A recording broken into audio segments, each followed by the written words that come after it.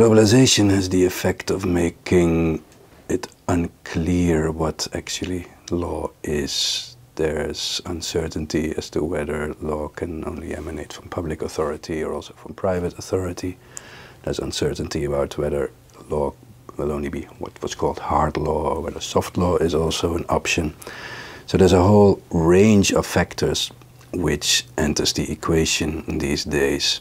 In addition, with boundaries disappearing a bit, we notice already that our former graduates tend to hop from one jurisdiction to the other. They practice criminal law for a while in state A and then move on to state B and do some intellectual property law or company law. So we have to prepare them for all those challenges.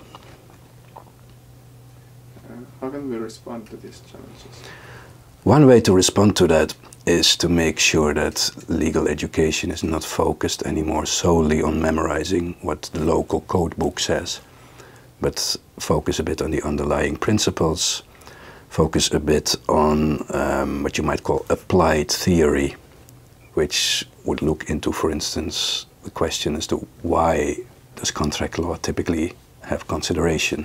Why is mens rea an element in criminal law? A focus like that on principles might make it easier to jump from one jurisdiction to the other. And then there's other things.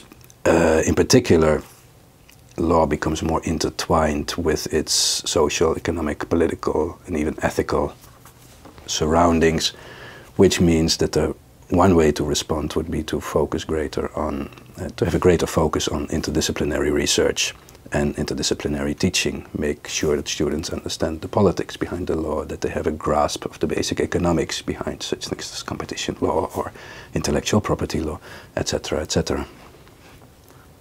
How have policymakers and law schools in Europe responded? I would say the response has been a bit mixed. One thing that has happened in Europe and which I think has been very useful is the stimulation of exchange students.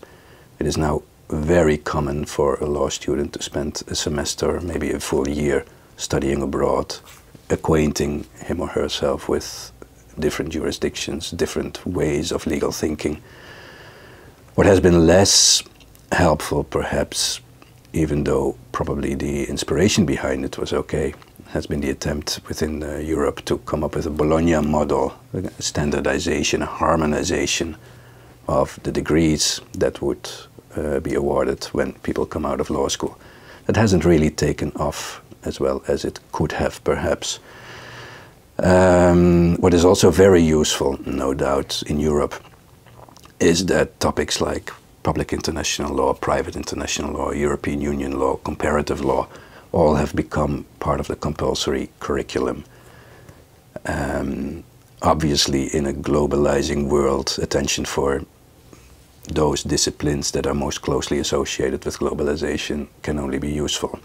What is a bit more worrying, though, at least in a country such as Finland, I can't speak for other countries in Europe, but in Finland it's fairly evident that much of the funding available for education, the public funding, has been channeled in recent years into research.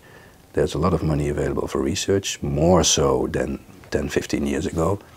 But it has typically come out of the financing, the funding of regular university departments, regular law school departments, which means that they tend to become understaffed, that the teaching tends to become understaffed, whereas the research, maybe not overstaffed, but very much stimulated. I think that's a worrying trend also, because one thing I forgot to say, but one of the ways to respond to the challenges of globalization would be to focus on intense skills classes, writing skills, argumentation skills, research skills, which go beyond Wikipedia, that sort of thing. That demands intensive teaching, and that becomes more and more difficult to organize because the teaching staff becomes thinner and thinner, becomes eroded a bit and channeled away into research. And I'm not sure whether that's a very helpful trend.